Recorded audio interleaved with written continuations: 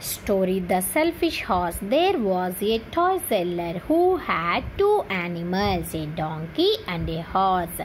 Every day he would put a heavy sack of toys on the donkey's back. One hot day, the donkey felt very weak. He asked the horse, "Would you please carry this?" Soon the donkey fell down. All the toys in the sack fell out. The toy seller collected all the toys. He then put the sack on the horse's back. Now the horse was feeling very sad. He thought he should have helped the donkey earlier.